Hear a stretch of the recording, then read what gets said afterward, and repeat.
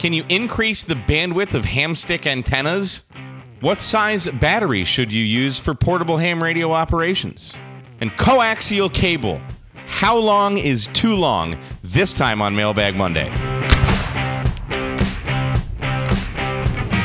What's happening, everyone? Thanks for tuning in to KMRD Radio Stuff. My name is Mike. If you have an amateur radio-related question for me, shoot me an email, k8mrd@icloud.com, and you just may have one of your questions featured on an episode of Mailbag Monday. We have 3 fabulous questions today for us, so let's dive right in. This first viewer is asking, after 60 years of doing ham stuff, I'm finally adding POTA to my bucket list. Well, better late than never. Not doing stuff halfway, I did get an 891, some Bioenos, LDG tuner, and various other accessories, including several ham antennas. My question is, using the MFJ ham antennas, I'm assuming he's meaning HamStick, on 20 and 15 work great and have great bandwidth, but 40 and 80 are so high Q that 80 is almost worthless. Some would argue that 80 is worthless to begin with.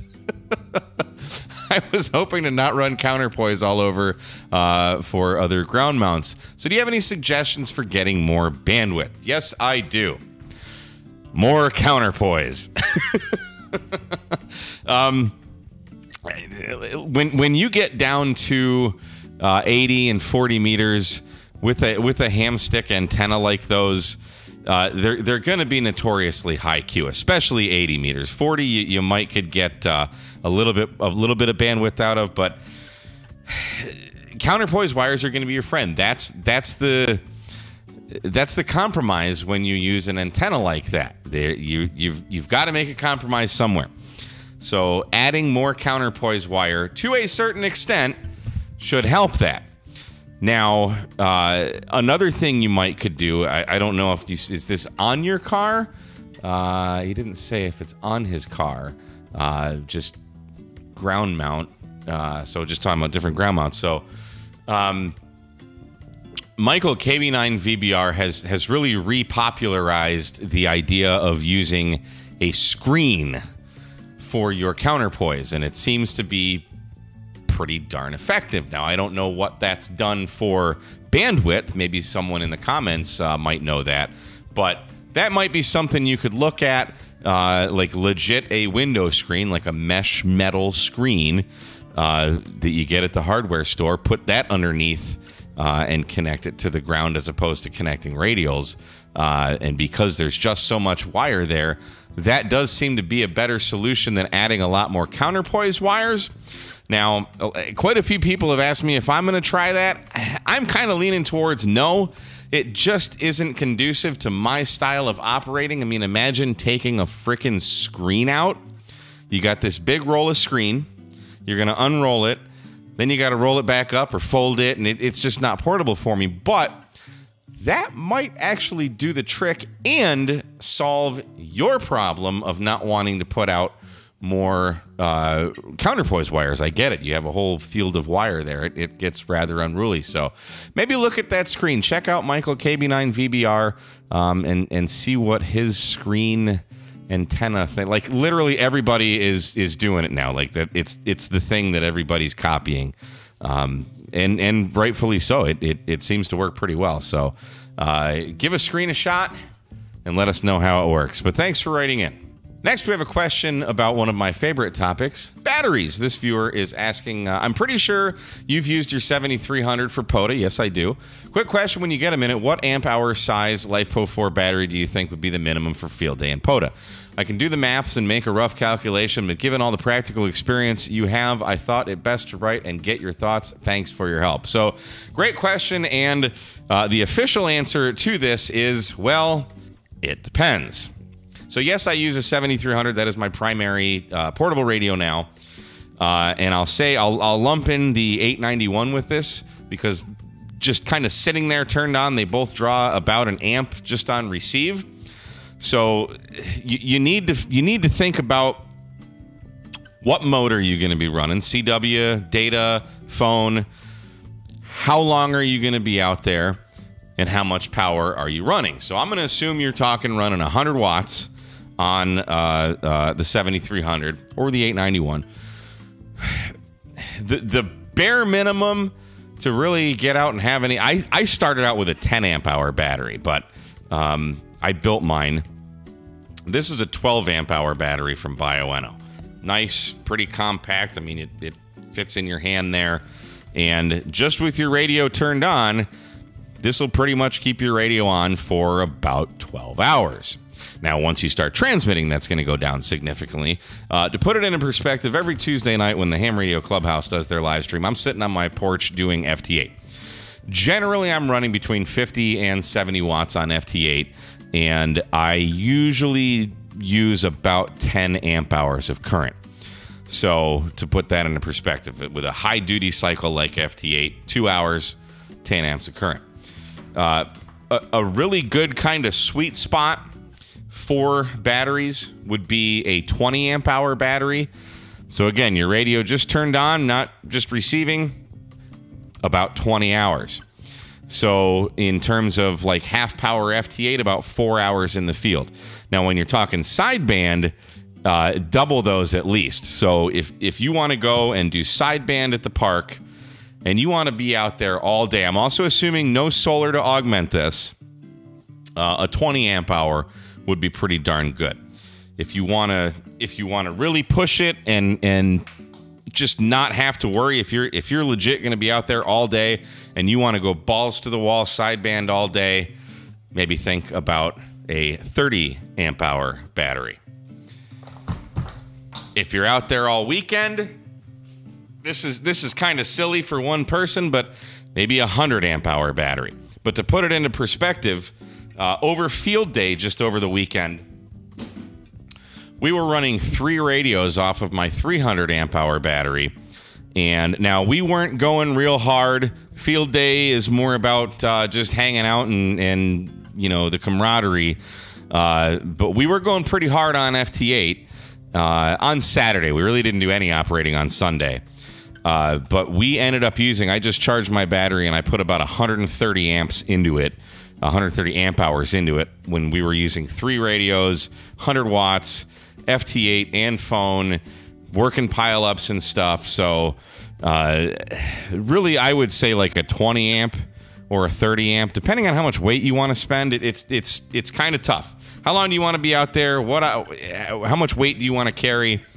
And what mode are you using? You know, if you're going to be doing CW or digital all day long, 30 amps should be fine. If you're just going to do sideband for an hour, 12 amps is fine. If you want to go that 20 amp hours is kind of that sweet spot. So there's my 2 cents. But thanks so much for writing in and allowing me to talk about batteries, because I love batteries. This last question has to do with another thing that I love talking about, which is coax. He's asking, my question to you, is there a limit on the length of coax that goes to the radio? So I thought that was an interesting question. We've talked a lot about coax loss and dBs and things, but we've never really looked at, you know, what would be the limit. So before diving into that, I do want to show a couple websites.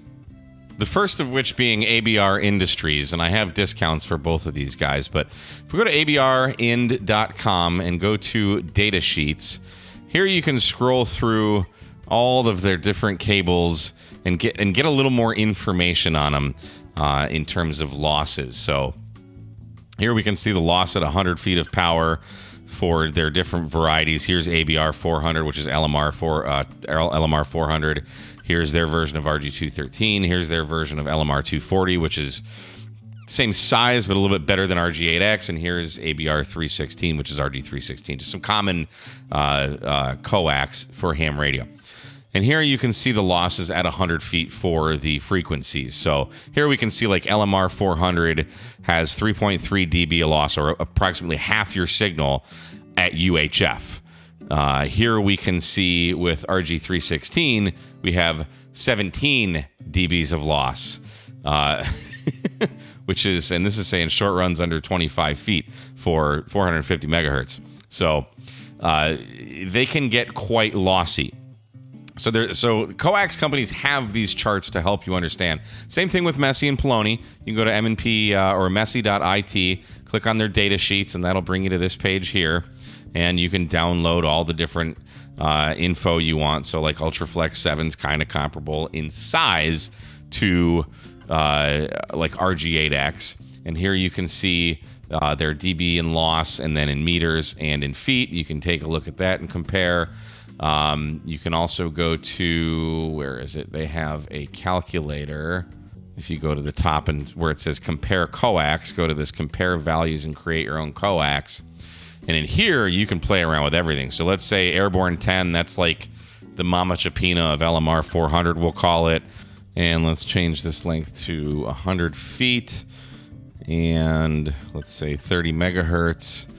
And calculate. And here you get all the information in terms of what that coax is going to do to you. But to answer your question, what will it take to lose all your power? So let's pick on LMR 400. Why not? It's kind of, everybody says, oh, get LMR 400, get LMR 400, which it's a great cable. At 14 megahertz, we have 100% loss at 100 feet. So what happens if we go to 1,000 feet and hit calculate? We get 66% loss. So let's change frequencies now. Let's say we want 1,000 feet at 2 meters. Now we're losing 97% here. 15 dB of loss. Let's go back to 100 feet, but for 440 megahertz, we lose 47%. So let's say we want 1,000 feet at 440. We're going to lose 100%.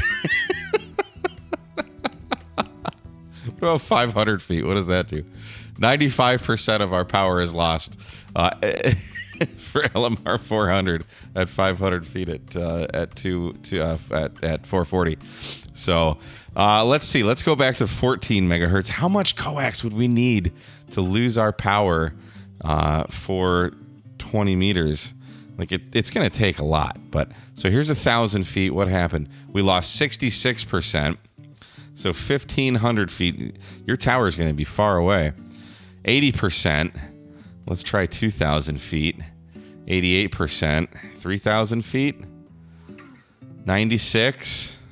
4,000 feet. 99. We still got 1 watt going. Let's try 5. Here, let's try 5,280 feet. There's 1 mile of LMR 400. We finally lose all of our power at 14 megahertz with 100 watts. So there you go.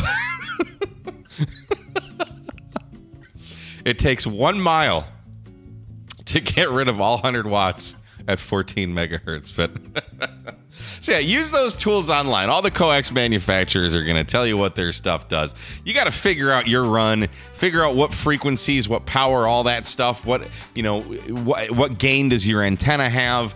The bottom line is use the shortest run you can of the best coax you can afford. That's really the best advice that you'll ever get about coax. And guys, if you have an amateur radio related question for me, shoot me an email, k8mrd@icloud.com, and we will see you again on another episode of K8MRD Radio Stuff. 73, guys.